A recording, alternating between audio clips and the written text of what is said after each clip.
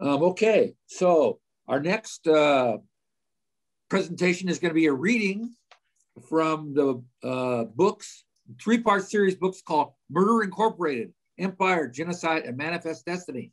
The authors are Mumia Abu-Jamal and Stephen Vittoria. I'm just going to read a little bit about them here.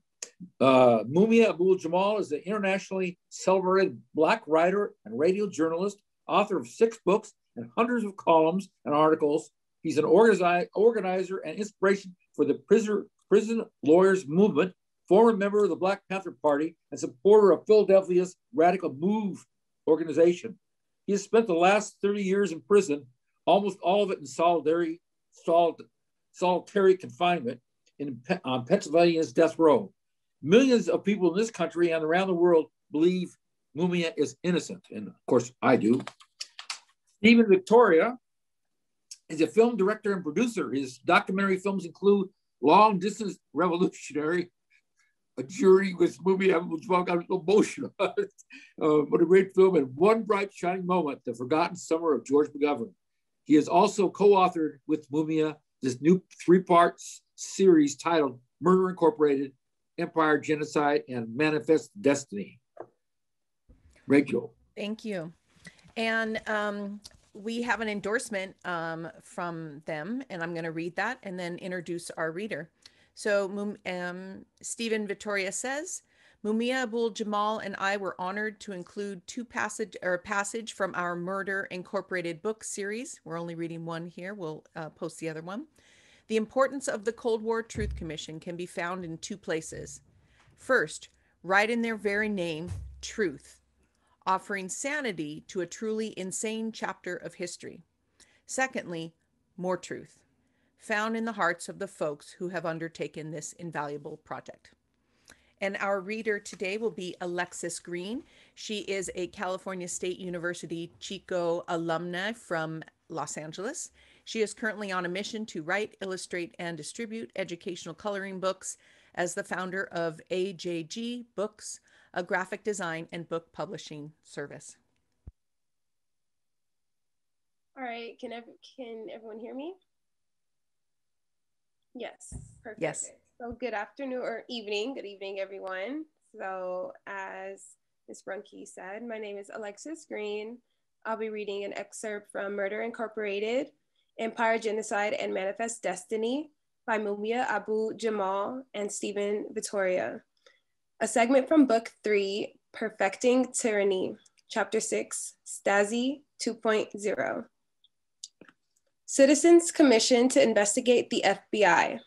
On 8 March 1971, 110 miles away from Media, Pennsylvania, a suburb of Philadelphia, Muhammad Ali and Joe Frazier were pummeling each other in Madison Square Garden.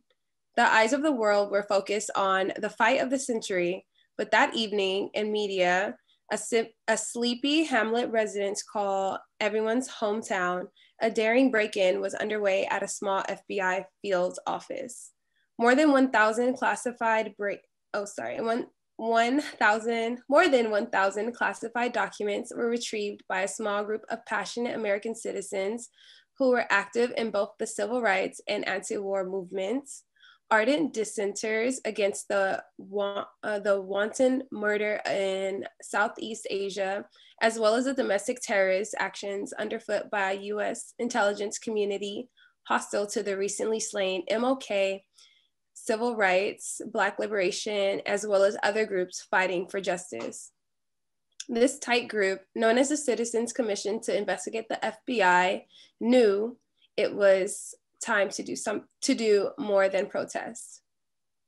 As Ali peppered Smoke and Joe with a barrage of stinging jabs, and Joe countered with a historic left hook that sent the Louisville lip crashing to the canvas, the Bureau's malfeasance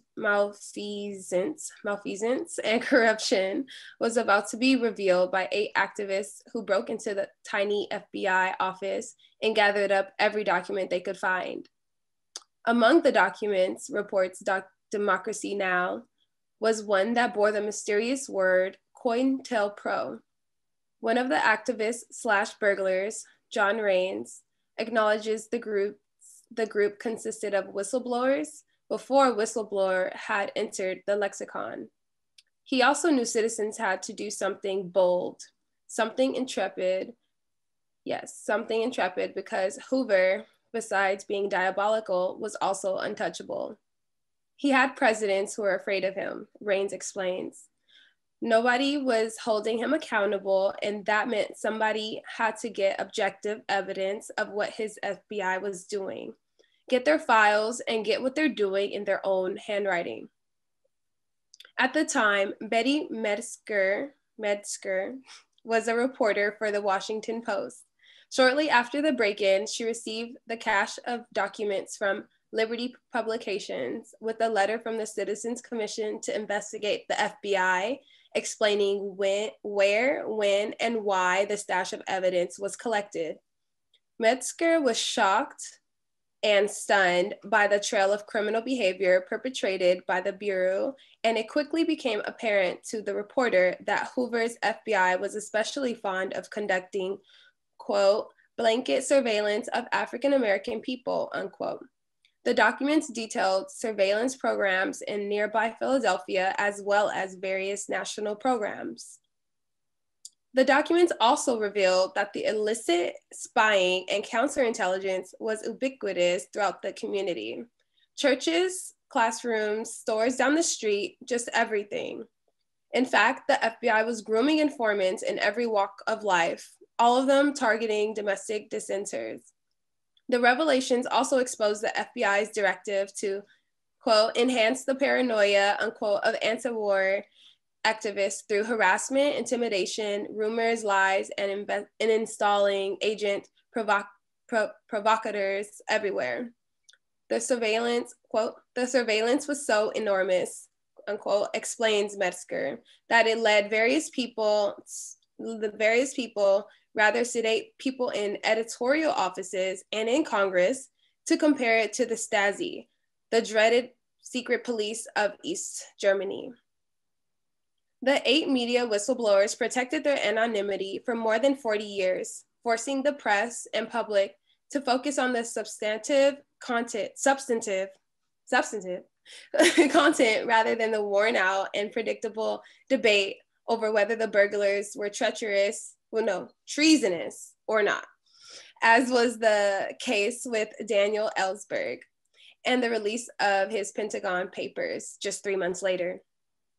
On that fateful night, Frazier narrowly beat Ali, and while the two warriors nursed their wounds in a building anchored between 7th Avenue and 34th Street, 8 other warriors set up shop in a Pennsylvania farmhouse and dropped a dime on the Bureau's ugly and illegal operation.